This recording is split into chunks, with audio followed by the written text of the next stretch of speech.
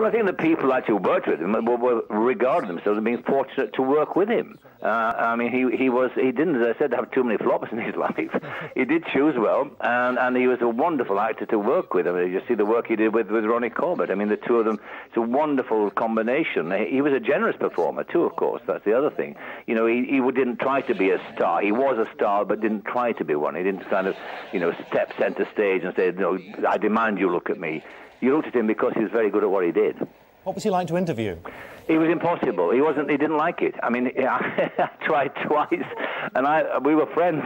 I had a hard time, but not because he was being indifferent, but because he genuinely did not like talking about himself. He couldn't think why there was all that fuss. He just couldn't understand that he was doing a job, and this job he did to the best of his ability, and he couldn't understand why people sort of made a fuss of him. I mean, he loved going back to BAFTA and getting that big BAFTA award. Of course he did, because that was due recognition of his talent and the years he put in the business. But generally speaking, he was an object lesson to a lot of people who actually seek the limelight with half his talent.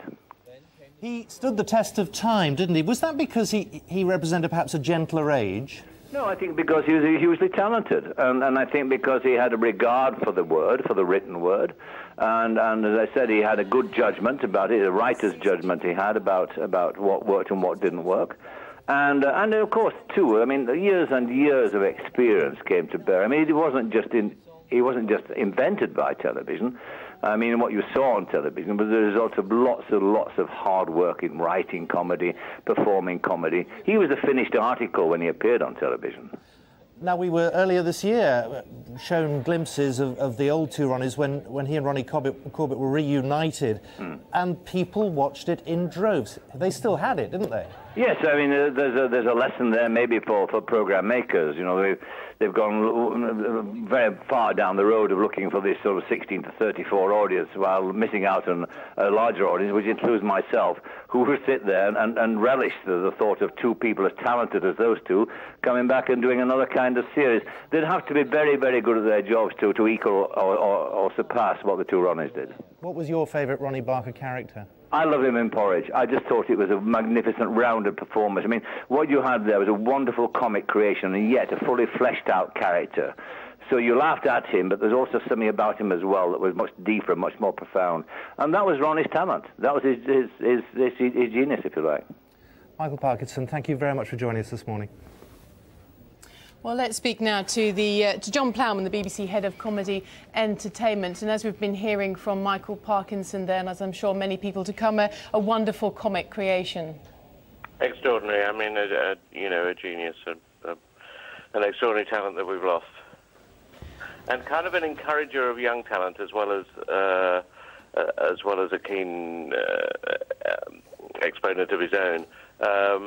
Somebody was telling me a story only yesterday about Peter Kay, who was a huge fan of Ronnie's and nervous of writing to him, and finally plucked up the courage and wrote a eulogizing letter to him.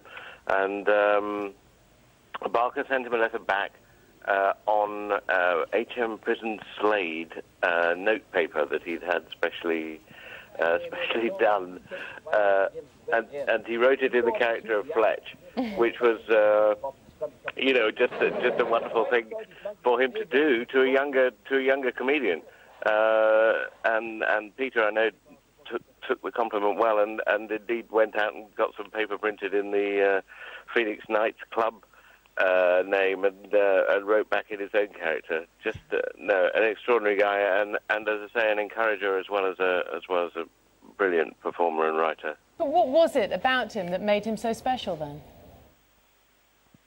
I think he had an everyman quality, but I think he, as Michael was saying, he kind of loved words. The story is famous of the fact that he wrote some of the two Ronnies under a pseudonym of Gerald Wiley, in order to see whether what he wrote would get through, as it were. He didn't want to be treated specially with it. And I think there was then a meeting at which all the writers were gathered, and Gerald Wiley didn't appear, and Barker finally owned up. which was kind of a mark of the man. You know, he wanted to check that anything he did was of the highest quality.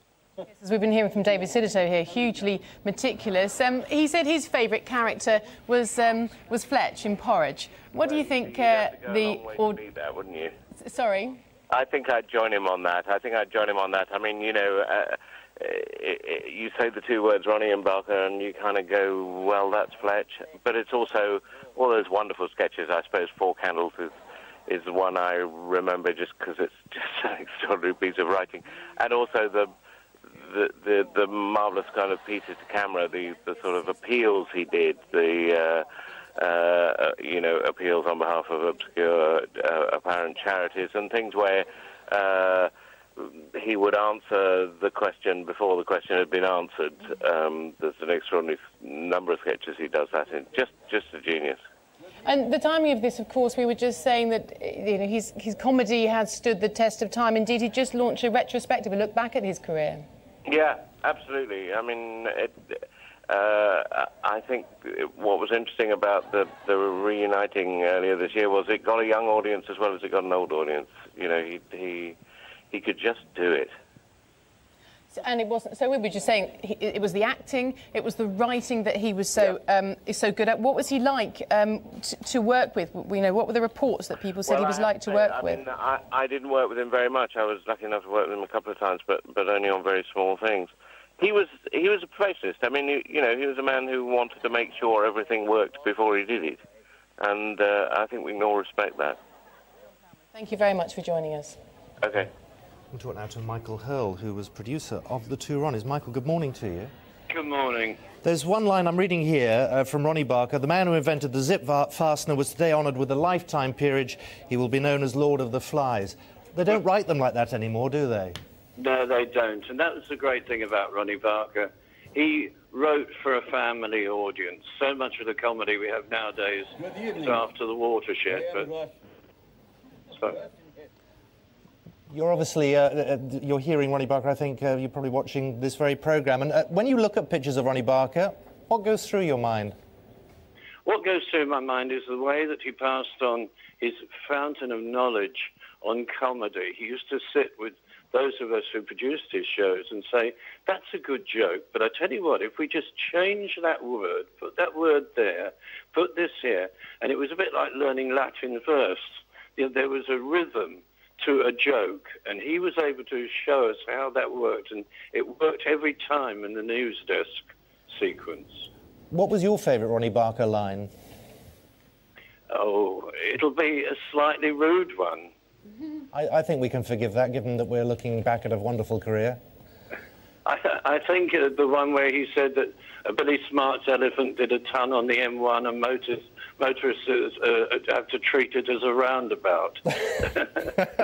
There was the other one. The toilets at a local police station have been stolen. Police say they've got nothing to go on. Nothing to go on. But it was good, honest, you know, comedy in the old musical tradition. And what about when he worked with Ronnie Corbett? He was able to change gear, wasn't he, every time? Yes, he was. I mean, that was an absolutely marvellous partnership, which will, like Morecambe and Wise, I don't think we'll see the like of again.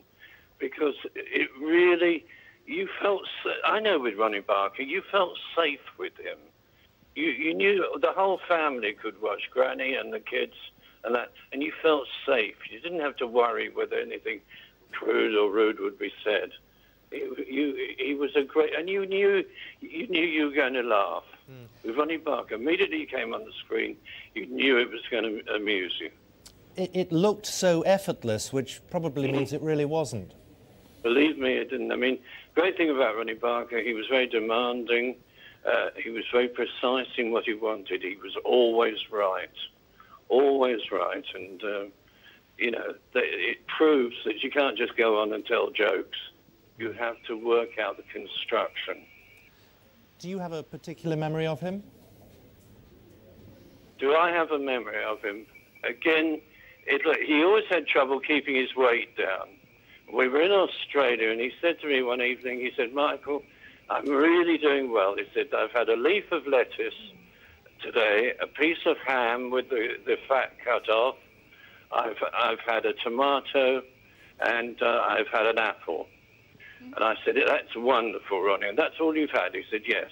He said, now let's open another bottle of red wine. Michael, I'm sure many tributes will be paid throughout the day. You work particularly closely with him. A final word from you about what Ronnie Barker meant to comedy in this country. Ronnie Barker is meant to comedy in this country laughs, big laughs, and laughs that you will always remember.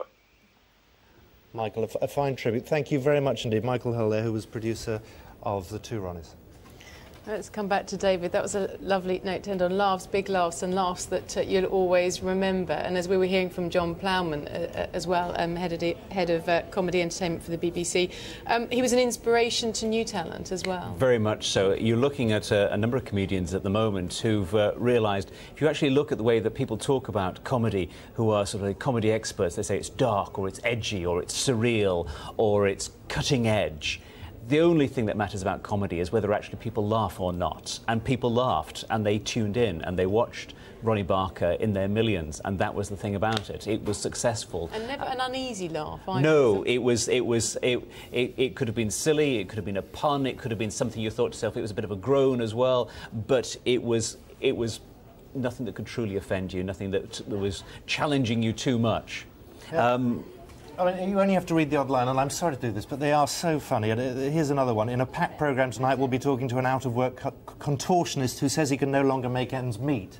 I mean, you can't do it, can you? He got away with everything. And I think it's demeanour as well, isn't it? And also, he was blessed. He was blessed with Ronnie Corbett. I think the two worked extraordinarily well together. And I don't think the show would have lasted so long had the two not actually worked so well together. There was no rivalry between them. They both enjoyed one another's company, and they arrived on set and then could have their own separate lives afterwards. And you realise that once something like that works on screen and people have this affection for them both, that both of them then can go on to their own strengths. And you remember that in the show, the two Ronnies, each one would have their own special areas, and they would come together always for the musical sequence at the end. And you suddenly realised he was a song and dance man. I mean, a song and dance man in his own style as well. But, you know, if I talk to my friends and to my family, they all remember those times when they were dressed up as washing ladies at the end. You know, they're beating on the pots and pans, and they say, and this stuff stays with you. And you think to yourself, gosh, I've watched so much television, but it's these things that stick in your mind, and those are the magic sort of common memories, and that's why, you know, he's so loved, I think. And that was also, it was also interesting to hear Michael Parkinson as an example say, and yet he was so shy. He was uneasy with this level of fame that he achieved and this recognition that he achieved. What do we know about him? Very, very little indeed. He didn't do interviews. He didn't appear in Hello Centre spreads. We didn't know about life at all. I mean, he was very, very private indeed, and all we saw was the stuff that he'd worked very, very hard to present. So there was no point where we were seeing him, you know, maybe not thinking about what he was doing or anything like that. So the material was always well thought, and that means we view him always with the quality with which he produced. And he wrote under this, interesting listening to this pseudonym, Gerald Wiley, that he wrote under. Tell us a little bit more about that. Well, back in the days of the Frost Report, it was David Frost who had him on as a comedy writer as much as anything. But his view was that he wanted his sketches and his not to be included in programmes because he was a name, because he was a great performer. And they say, oh, well, we'll have Ronnie's stuff on as well. So if you had a separate name, Gerard Wiley, then, you know, it would get on purely on the merit of how good it was. And after a while, of course, everyone knows that it was his material, and an awful lot of what he did on the two Ronnies that we remember him so well for, the wordplay stuff, when he's the bumptious civil servant telling us complete gobbledygook that goes on and on and on forever. And, you know, that was very much what Ronnie Barker was producing. What was your favourite character of his? I'm a fan of Arkwright on Open All Hours. I think if you're a northerner, it's you've been to those shops, and my family ran a shop rather like it. So we had a lot of sort of feeling of affection for this sort of that lifestyle, and it was very true. Everyone had met an Arkwright, and of course the wonderful relationship with David Jason, both in Porridge and of course in Open All Hours. And again, it is these.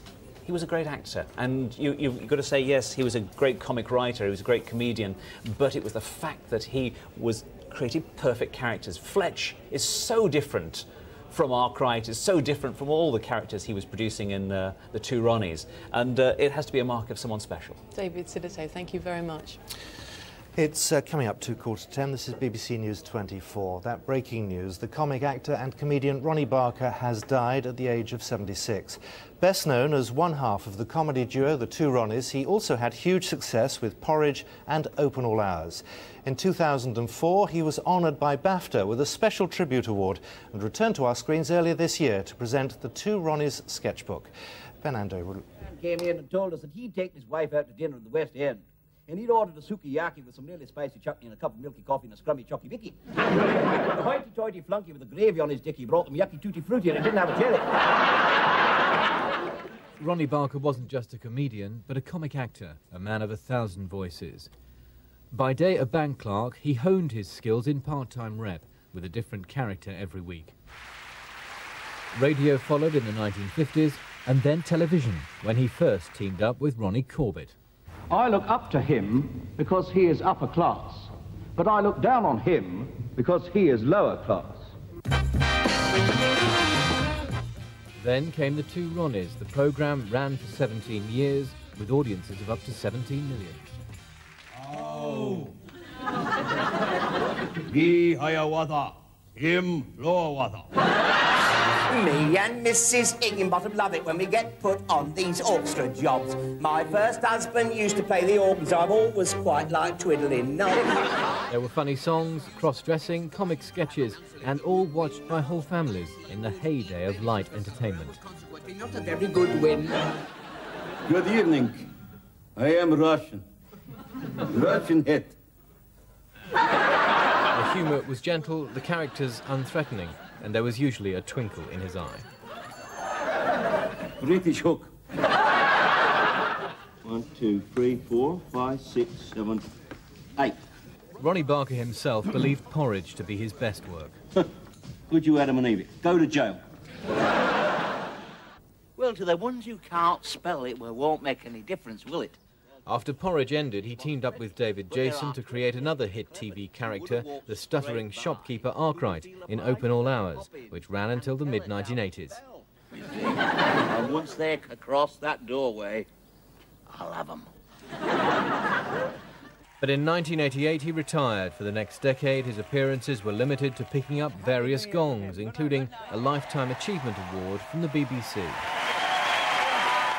I would like to be remembered as one of the funniest men that people have seen on television. He made us laugh. He did make us laugh. God bless him. In 2004, he was awarded a special BAFTA for services to comedy. And earlier this year, he reunited with Ronnie Corbett for the Two Ronnies sketchbook. Good evening. It's good to be back with you once again, isn't it, Ronnie? Indeed it is. A series collecting together the best clips from their long-running shows. We have to treat the whole man. What about the hole in the man? And bringing the comedy of the Two Ronnies to a new generation. Next week we'll be talking to a mathematician from Addingham, a wrestler from Nottingham, and a plumber from Flushingham. And doing our best to ignore a loudmouth from Effingham. Until then, it's good night from me. And it's good night from him. Good night. Well, let's speak now on the phone to the writer and comedian Barry Cryer. Barry, good morning to you. Good morning. My mobile's going on. Hold on, I'll switch it off. OK, well, we'll bear with you as much as we can, but I was going to say, a very sad day, obviously. You work with him... 5 minutes. OK, bye. I think we are losing. Hello. Hello. Hello, I'm here. Barry, hello, good morning. You are on the air live now. Now, you worked with Ronnie for, what, 40 years? Well, I knew him for, about 45 years, yeah. Very sad news today. Your reaction? Pardon? Can you give us your reaction today? When did you first hear the news? It was a shock. Maybe not a surprise, don't misunderstand me, because I knew he wasn't well. I was with Ronnie Corbett on Friday, and we were talking about our old friend, and we knew things weren't good, but it still comes as an awful shock.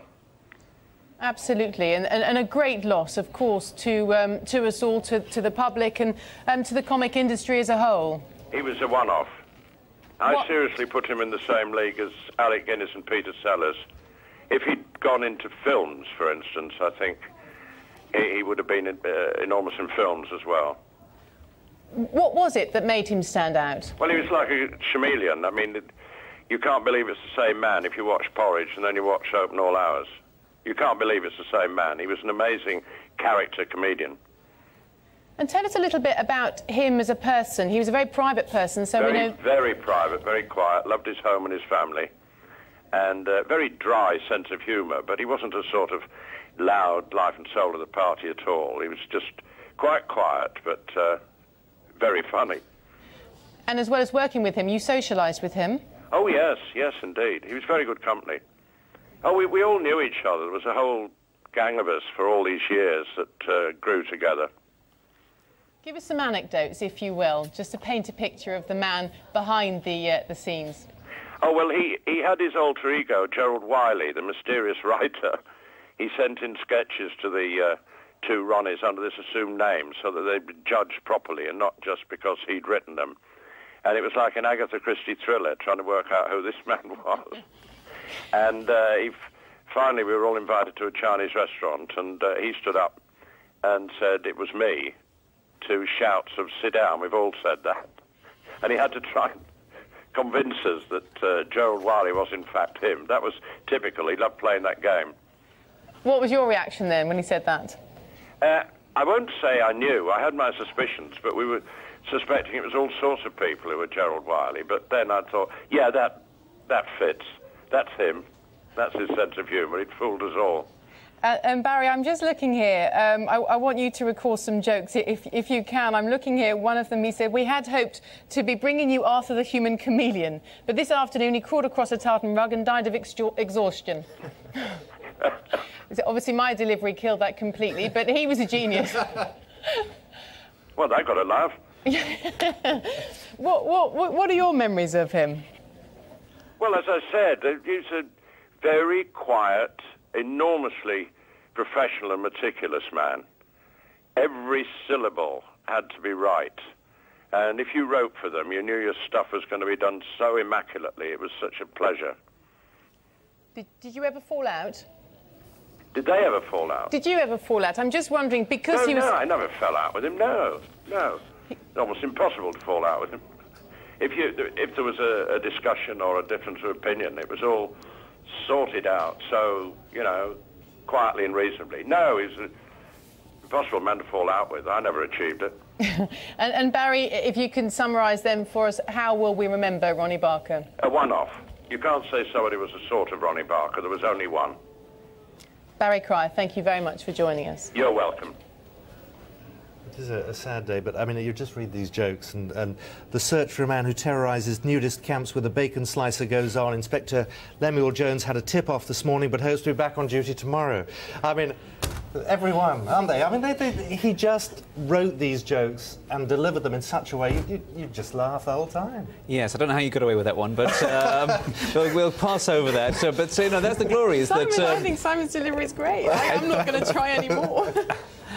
Yes, so it's, yes, a little bit of a cheeky innuendo, but, yeah, family humour, that's what it was all about. It was the fact that, you know, everyone, all these years later, can remember all of these moments. And, you know, I defy anyone to go back over many people's careers and be able to remember sketches that appeared sort of in the mid-1970s. There's them and there's, well, it's Eric and Ernie, isn't it? And there's very little else that sort of stands out in your mind, but they've stayed with us. And it's not just because they've been shown again in the last few months, but, you know, Four Candles, or is it Four Candles? You know, the man there standing at his shop door, the counter with all the misunderstandings. You know, it's a one-off. You mentioned a little earlier he'd acted in 2 films as well. Remind us of the work that we're perhaps less familiar with. Well, he, of course, started off in Rep in Oxford. He was then up to Manchester. It was Sir Peter Hall that brought him to the West End, discovered him, considered him a great actor, and also said that, you know, he was destined for a good film career as well. It didn't truly happen. He had 2 films in recent years, The Gathering Storm, in which he played Churchill's butler. And also My House in Umbria came straight after. They suddenly said, what a great talent he is, what a great actor he is. And people almost forget all of this. Then, of course, there's The Frost Report. He was also in the radio series, The Navy Lark, series of roles there. So he's appeared again and again and again. And you remember Open All Hours and also Porridge. It came from 7 shows called 7 of 1, in which Ronnie Barker played a different role in each of these. And then the public were involved in saying which ones should become series. 2 of them became 2 of our best-loved sitcoms. Now sitcom writers are sitting around going, when are we going to get a hit? He had brought up a couple in a couple of years. It was absolutely extraordinary. You mentioned the background in rep, and was that perhaps the secret with so many of these older comedians, that they were grounded in humour and dealing with a live audience? They'd learned how to act. They'd learned how to play different roles. An awful lot of actors these days are taken on to be themselves. A lot of soap acting is about discovering the person within and acting that person out. Whereas he came from a position whereby you had to be completely different every week, and you had to bash it out, and you had to work really hard, and you learnt what got a laugh, what didn't get a laugh, because you were there in front of a live audience week after week after week. And it is the thing about comedians. The more they've actually worked with live audiences, the more they've actually heard who laughs at what, how they laugh, and how to time a joke, then they realise that's how it's done. And it was quite a few years. I mean, it was 1971 before the 2 Ronnies happened, and they were 2 middle-aged men, and it went on for 17 years. But it was a sign that they knew what was going on and they knew what worked, because there were an army of writers behind them. It wasn't just Ronnie Barker, there were so many others. Barry Cryer, of course, was one of the big writers there. But they were the people who knew what worked, what didn't work, and they could say, I'm not saying that, I can say it that way, just as Barry Cryer said.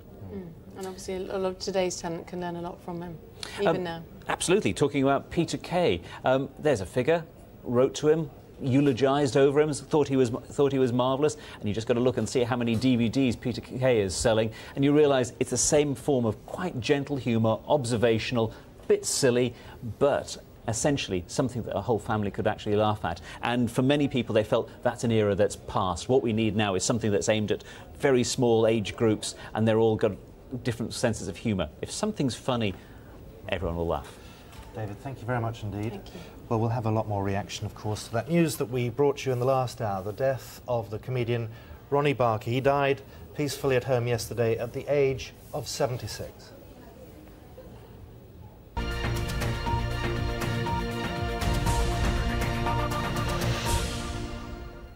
Comedian and entertainer Ronnie Barker has died. He was 76.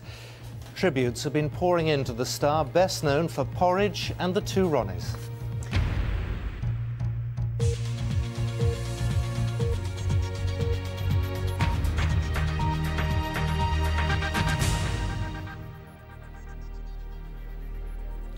Good morning. The comic actor and comedian Ronnie Barker has died. He was 76. Best known as one half of the comedy duo The 2 Ronnies, he also had huge success with Porridge and Open All Hours. In 2004, he was honoured by BAFTA with a special tribute award and returned to our screens earlier this year to present The 2 Ronnies sketchbook. Well, our arts correspondent David Silito is with us.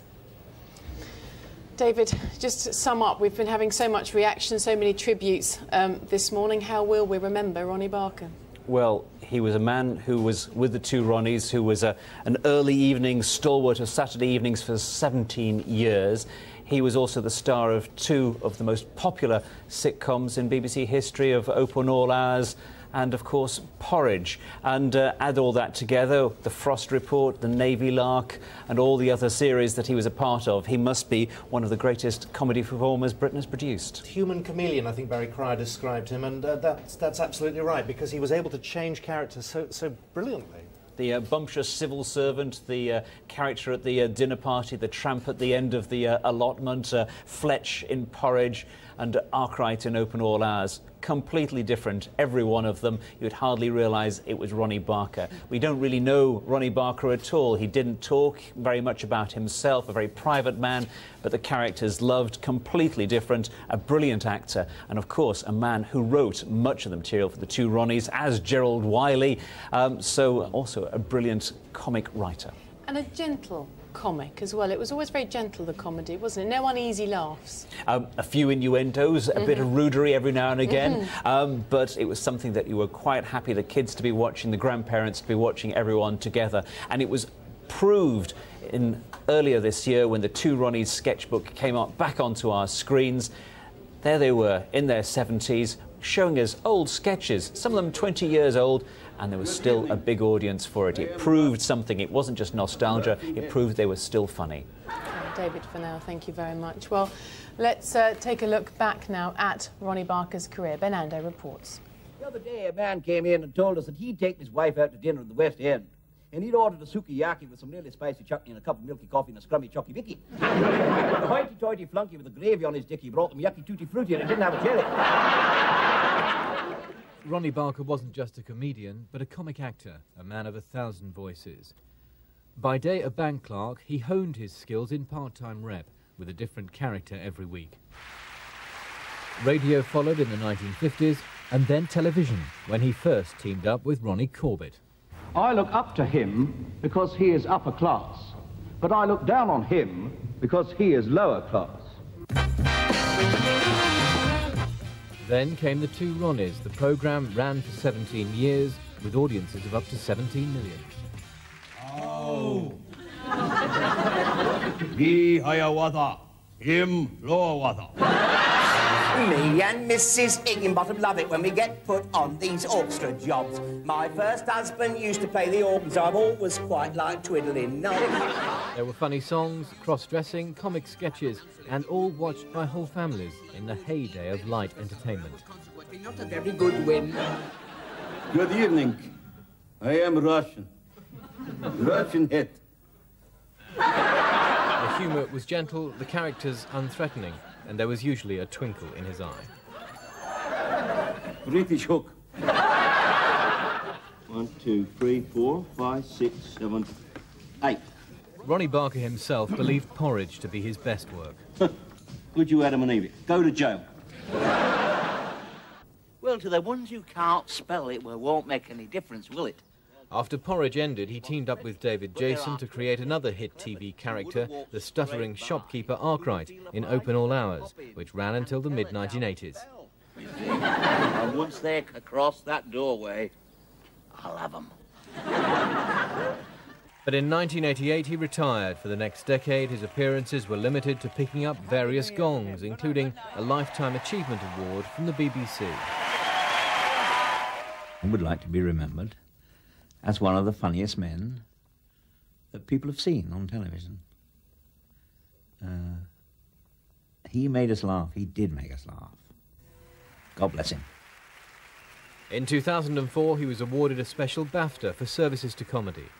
And earlier this year, he reunited with Ronnie Corbett for the Two Ronnies sketchbook. Good evening. It's good to be back with you once again, isn't it, Ronnie? Indeed it is.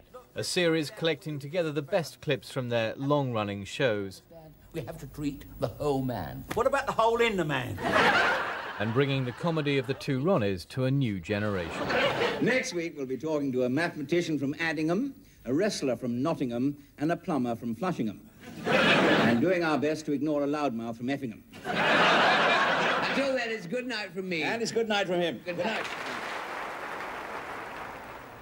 Ronnie Barker there, he passed away yesterday. Of course, Ronnie Barker considered the sitcom Porridge among his best work. And I'm pleased to say we're joined now by Sam Kelly, who played Bunny Warren, a fellow inmate at Slade Prison. Good morning to you. Good morning. When did you first hear that he'd passed away? About 10 minutes ago. Oh, really? Listening to the radio, and it's a strange morning because I'm sitting here laughing at those clips and feeling very sad at the same time, you know. Yes, give us a sense of your reaction then. What did you feel when you first heard? It's too early. We needed another 10 years of Ronnie. He deserved another 10 years at least. It's too early for him to die. It's a great shame. Great shame. I'd like to have seen him perhaps do another compilation series or some new sketches or something, you know. Do you think he would have done, though? We were speaking a little earlier, you know, he retired, of course, in 1986, saying that actually he didn't have much more in the way of material that he wanted to give, perhaps. Yes, you're probably right. He probably wouldn't. He was a wonderful writer, of course, as we heard about the famous Gerald Wiley He used to send sketches in written by himself and throw them out because he said they were no good. Extraordinary. And maybe he'd have written something, or maybe he'd just have carried on disappearing and having left the business, you know. Now, you worked with him, of course, in Porridge. I'm looking at the date for that, 1973, which seems quite unbelievable. What were those days like? Those days were fantastic, particularly for me and my ilk. I just finished a lot of work in the theatre. I was new to television, really. And to work with Ronnie, he was such an amazingly generous performer. He knew that he was the star of the show. There were wonderful scripts. He had no need to be selfish or jealous of anybody else, and he was a marvellously generous actor. He was an actor, like we all were. And he gave us lots of chances to get our own laughs, as well as the ones he got for himself. He was, as I heard Nicholas Parsons a few minutes ago on the radio saying, he was something of a genius, and he was, it's true. Interesting that you say that he was able to be so generous with other actors. That would suggest that perhaps he was secure in his own talent. Absolutely. He knew exactly how good he was. He knew that he was the funniest man around. He was very secure with Norman Stanley Fletcher, and who wouldn't be with such scripts. And he was, as a result of that, able to be very generous with the rest of us. Now, he made us all laugh, of course, still makes us laugh when we're looking back at his pictures and skits there. Did he make you laugh? Oh, yes, he did, and still does when I see those clips. And I hope there's a generation of kids now who will see the stuff he did in the past and laugh as well. We laughed in rehearsals all the time. There are still clips, still little scenes from Porridge, and I can see them now, and I know the odd line that Ronnie put in himself. Maybe even on the night, he might have done a little line which wasn't in the script, and I can recognise them. They still make me roar. Did you know at the time that what you had was so special? Yes, I think we did. As I say, I was very green, so perhaps I wasn't too aware of it, but it didn't take me long to realise how well it was going in the studio, and I know that the highest viewing figures one week, I can't remember what day, I think it may have gone out on a Sunday for a while, the highest viewing figures we got were 22 million, which when you look in today's context is extraordinary. It is indeed. And Sam, before we let you go, if you could just give us one sentence perhaps, how should we remember Ronnie Barker? I think he said it himself just now. We'll remember him as somebody who made us all laugh and make us feel better about ourselves. Sam Kelly, thank you very much for joining us. Nice to talk to you. Thank you. Pleasure. Well, a lot of emails from you already about this. He was a proper comedian, no filth, no swearing, just good fun and good acting for all the family. That's from Em in Croydon. I can't think of any other TV performer who has given so much pleasure to so many people for so long. On behalf of the nation, thank you, Ronnie. That's from Phil Broughton in Stamford. And finally, Madeline has emailed from the Isle of Wight. Thanks for the 4 candles, Ronnie. Huge, huge loss to the entertainment world. Remarkably unique talent. A gaping hole has emerged in the industry today and no one will be able to fill it. Your tributes to Ronnie Barker, bbc.co.uk/have your say. We'll be reading more of those a little later. Well, earlier I spoke to Michael Parkinson, who described to me Barker's legacy. One of our greatest, very greatest comedy actors, that's what he was. I mean, he wasn't a comedian, not by instinct at all. He was an actor with a fastidious, a writer's ear for a good script as well. I mean, he was a writer. He was proud of his writing ability. He wrote very well indeed. And if you look at his career, what's interesting about it was he didn't do too much bad work, actually. You know, there's been a very sort of seamless series of very, very good parts through the years. And of course, with the 2 Ronnies, one of the great television partnerships. Was he a shy man? Very shy. A shy man, uneasy with the fame that came with the job. A man who liked to observe in the show. He reminded me very much of Alec Guinness in that sense. He was that kind of shadowy kind of figure who circled around. You never were quite aware of him in the social occasion. He didn't like them. But my word, when he stood centre stage, you better watch him. I mean, he had that quality that you had to watch him. A wonderful performer.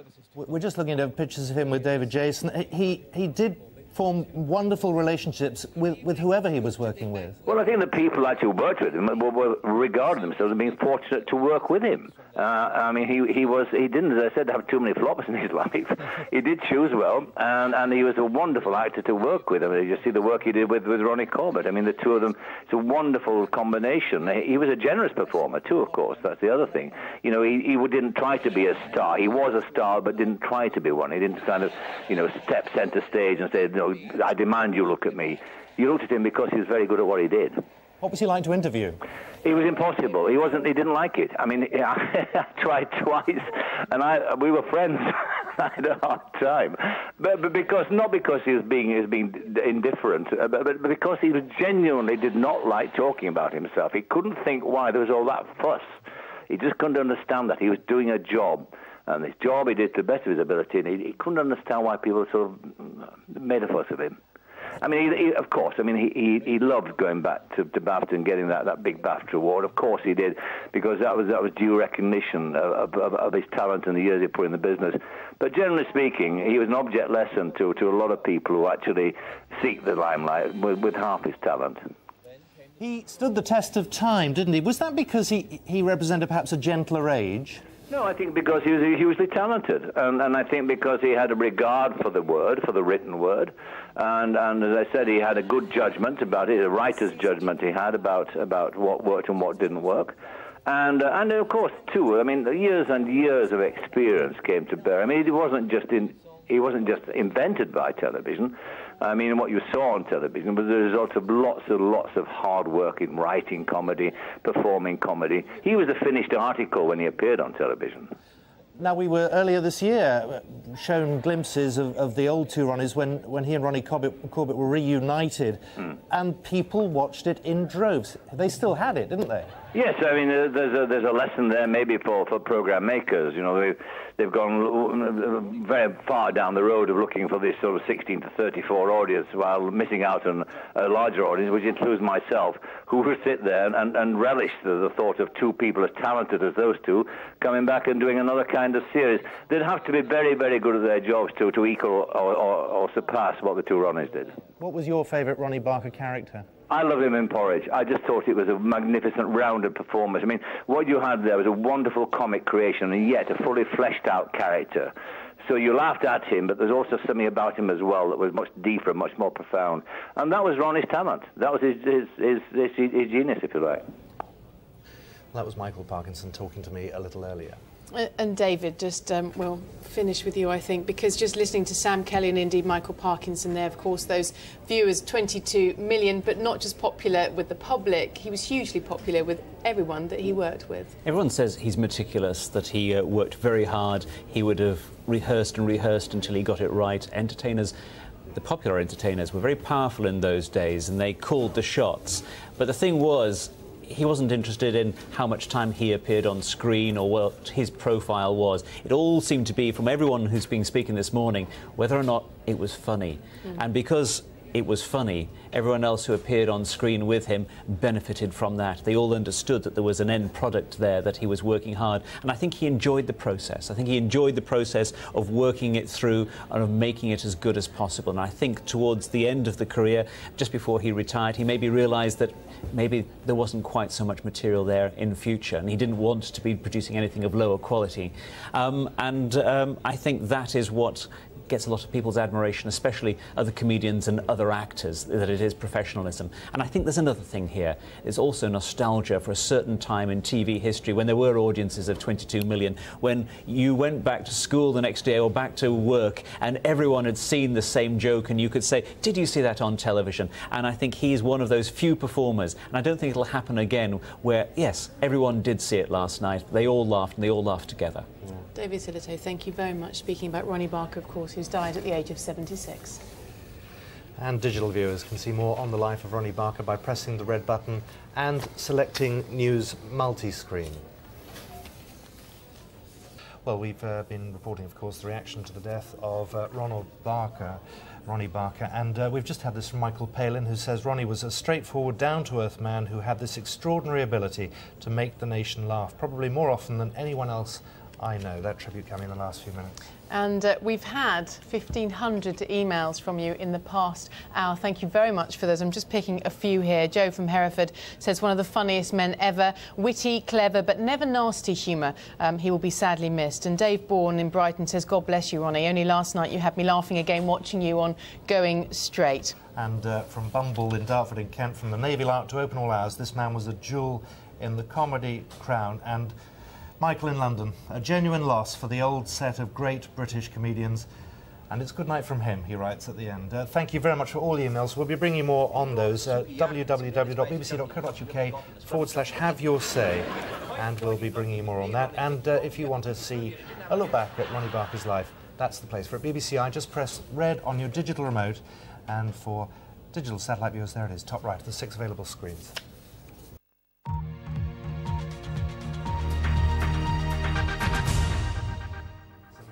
Just after 10:30. The comedian Ronnie Barker has died at the age of 76. Best known as one half of the comedy duo, the Two Ronnies, he also had huge success with Porridge and Open All Hours. In 2004, he was honoured with a BAFTA Special Tribute Award and returned to television earlier this year to present the Two Ronnies sketchbook. He died at his home yesterday after a long illness. Well, the broadcaster Michael Parkinson described him as a wonderful performer whose down-to-earth nature made him a pleasure to work with. The people actually who worked with him regarded themselves as being fortunate to work with him. I mean, he didn't, as I said, have too many flops in his life. He did choose well, and he was a wonderful actor to work with. I mean, you see the work he did with Ronnie Corbett. I mean, the two of them, it's a wonderful combination. He was a generous performer too, of course. That's the other thing. You know, he didn't try to be a star. He was a star, but didn't try to be one. He didn't kind of, step centre stage and say, no, I demand you look at me. You looked at him because he was very good at what he did. Well, tributes have been pouring in, of course, regarding the death of Ronnie Barker at the age of 76. The BBC's head of comedy, Jon Plowman, said his talent was unique. He wasn't just a comedian, but a comic actor, a man of 1,000 voices. He learnt his skills. Kind of an encourager of young talent, as well as a keen exponent of his own. Somebody was telling me a story only yesterday about Peter Kay, who was a huge fan of Ronnie's and nervous of writing to him, and finally plucked up the courage and wrote a eulogising letter to him. And Barker sent him a letter back on HM Prison Slade note paper that he'd had specially done, and he wrote it in the character of Fletch, which was, just a wonderful thing for him to do to a younger comedian. And Peter, I know, took the compliment well, and indeed went out and got some paper printed in the Phoenix Knights Club name, and wrote back in his own character. Just an extraordinary guy, and as I say, an encourager as well as a brilliant performer and writer. But what was it about him that made him so special then? I think he had an everyman quality, but I think he, as Michael was saying, he kind of loved words. The story is famous of the fact that he wrote some of the Two Ronnies under a pseudonym of Gerald Wiley, in order to see whether what he wrote would get through, as it were. He didn't want to be treated specially with it. And I think there was then a meeting at which all the writers were gathered, and Gerald Wiley didn't appear, and Barker finally owned up, which was kind of a mark of the man. He wanted to check that anything he did was of the highest quality. As we've been hearing from David Sidito here, hugely meticulous. He said his favourite character was Fletch in Porridge. What do you think that, wouldn't you? Sorry? I think I'd join him on that. I mean, you say the two words Ronnie and Barker, and you kind of go, well, that's Fletch. But it's also all those wonderful sketches. I suppose Four Candles is the one I remember just because it's just an extraordinary piece of writing. And also the marvellous kind of pieces to camera, the sort of appeals he did, the appeals on behalf of obscure apparent charities and things where he would answer the question before the question had been answered. There's an extraordinary number of sketches he does that in. Just a genius. And the timing of this, of course, we were just saying that his comedy has stood the test of time. Indeed, he just launched a retrospective, a look back at his career. Yeah, absolutely. I mean, I think what was interesting about the reuniting earlier this year was it got a young audience as well as it got an old audience. You know, he could just do it. And it wasn't. So we were just saying it was the acting, it was the writing that he was so good at. What was he like to work with? You know, what were the reports that people said he was like to work with? I didn't work with him very much. I was lucky enough to work with him a couple of times, but only on very small things. He was a perfectionist. I mean, he was a man who wanted to make sure everything worked before he did it. Pull the cord, open up the main chute. That didn't open. You've been told that you then pulled the... Best remembered Ronnie Barker. So much of the comedy we have nowadays is after the watershed, but... You're obviously, you're hearing Ronnie Barker. I think you're probably watching this very programme. And when you look at pictures of Ronnie Barker, what goes through your mind? What goes through my mind is the way that he passed on his fountain of knowledge on comedy. He used to sit with those of us who produced his shows and say, that's a good joke, but I tell you what, if we just change that word, put that word there, put this here, and it was a bit like learning Latin verse. You know, there was a rhythm to a joke, and he was able to show us how that worked, and it worked every time in the news desk sequence. What was your favourite Ronnie Barker line? Oh, it'll be a slightly rude one. I think we can forgive that, given that we're looking back at a wonderful career. I think the one where he said that a Billy Smart's elephant did a ton on the M1 and motorists have to treat it as a roundabout. There was the other one. The toilets at a local police station have been stolen. Yeah. Police say they've got nothing to go on. Nothing to go on. But it was good, honest, you know, comedy in the old musical tradition. And what about when he worked with Ronnie Corbett? He was able to change gear, wasn't he, every time? Yes, he was. I mean, that was an absolutely marvellous partnership, which, like Morecambe and Wise, I don't think we'll see the like of again. Because it really, you felt, I know with Ronnie Barker, you felt safe with him. You knew the whole family could watch, Granny and the kids and that, and you felt safe. You didn't have to worry whether anything crude or rude would be said. He was a great, and you knew you were going to laugh. With Ronnie Barker, immediately he came on the screen, you knew it was going to amuse you. It looked so effortless, which probably means it really wasn't. Believe me, it didn't. I mean, great thing about Ronnie Barker, he was very demanding. He was very precise in what he wanted. He was always right, and you know, it proves that you can't just go on and tell jokes. You have to work out the construction. Do you have a particular memory of him? Do I have a memory of him? Again, he always had trouble keeping his weight down. We were in Australia, and he said to me one evening, he said, Michael, I'm really doing well. He said, I've had a leaf of lettuce today, a piece of ham with the fat cut off, I've had a tomato, and I've had an apple. And I said, that's wonderful, Ronnie, and that's all you've had? He said, yes. He said, now let's open another bottle of red wine. Michael, I'm sure many tributes will be paid throughout the day. You work particularly closely with him.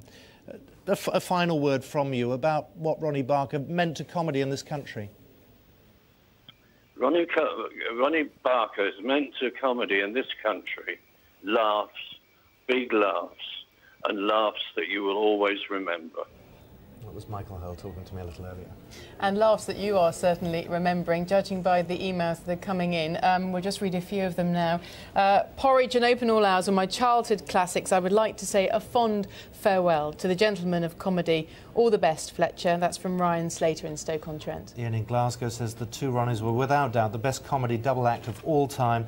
Ronnie Barker is a major part of television history in this country, and in the era of here today, gone tomorrow TV stars, let's hope Ronnie Barker receives the tributes he so richly deserves. And Simon Abbott in London, Ronnie Barker epitomised the comic backbone of our nation, light-hearted, irreverent and often silly humour that was truly wonderful and which has stood the test of time. Thank you, Ronnie Barker, for bringing laughter to so many for so long. That's Simon Abbott in London. More of your emails later, looking back at the life of Ronnie Barker, who's died at the age of 76.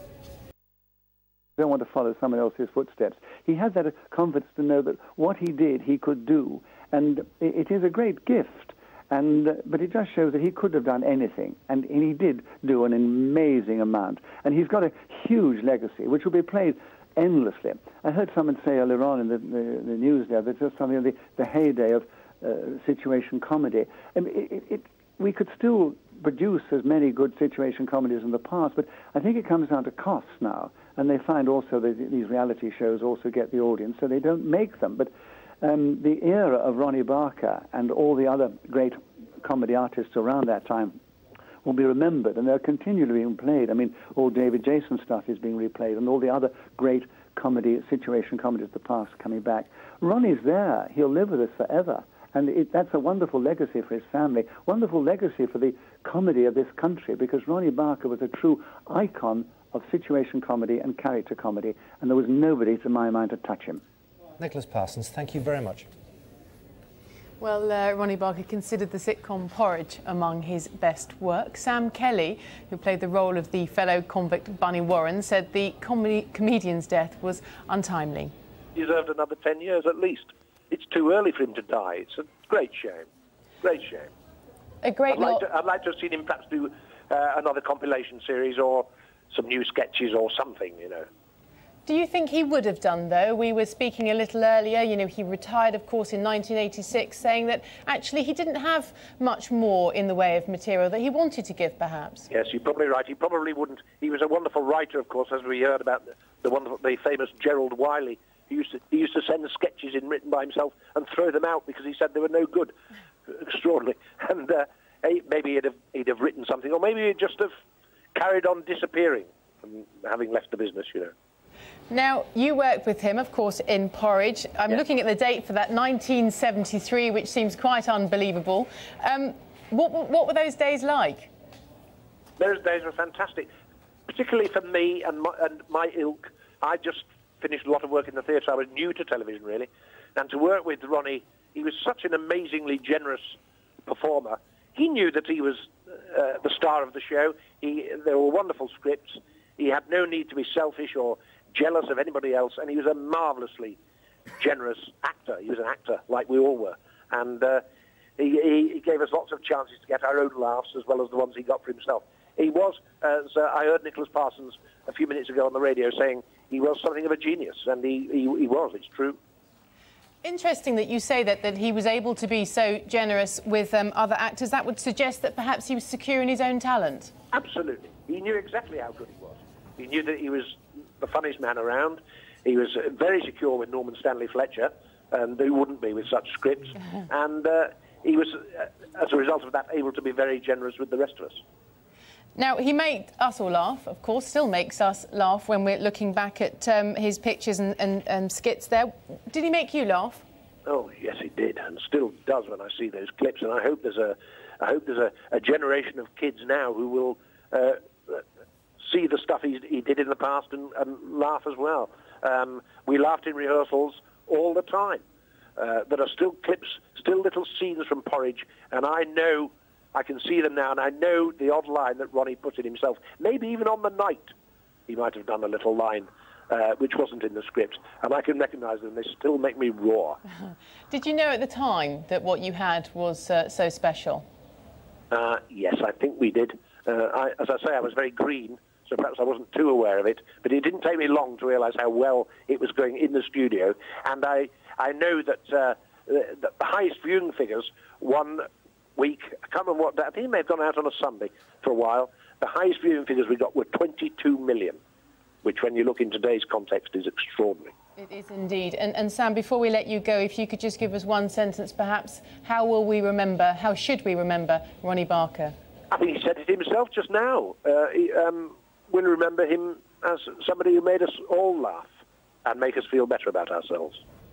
He did indeed. Sam Kelly, who of course worked with Ronnie Barker on Porridge. Well, for those of you who are digital viewers, you can see more on the life of Ronnie Barker by pressing the red button on your handsets and just selecting News Multi-Screen.